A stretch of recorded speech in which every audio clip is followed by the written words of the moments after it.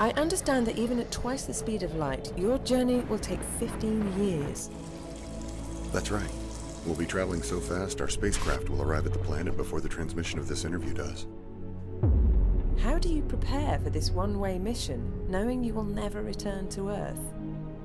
I have a crew of very skilled and focused individuals. We all have a deep desire to explore. And frankly, we also have few attachments here on Earth. You weren't always alone, though, right? I am told you were once married.